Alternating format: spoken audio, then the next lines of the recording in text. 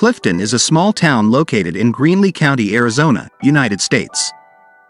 The town was established in 1873 and has a rich and fascinating history.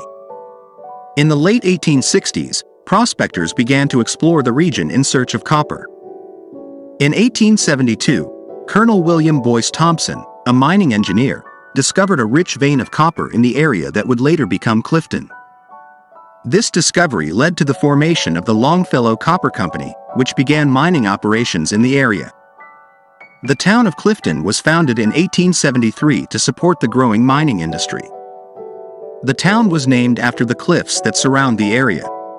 Clifton quickly grew into a bustling community, with a population of over 5,000 people by the turn of the century.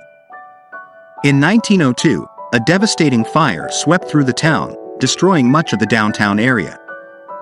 The town was quickly rebuilt, and many of the buildings that still stand today were constructed in the aftermath of the fire. Clifton was also the site of a major labor conflict in 1915. The conflict, known as the Clifton-Morenci strike, involved copper miners who were demanding better working conditions and higher wages. The strike turned violent, and the Arizona Rangers were called in to restore order. The strike ultimately failed, but it paved the way for improvements in working conditions and labor rights in the mining industry. Today, Clifton is a small town with a population of just over 3,000 people. The town is still home to a large copper mine, and mining continues to be an important part of the local economy. Clifton is also known for its historic buildings and architecture, which reflect the town's rich history and heritage.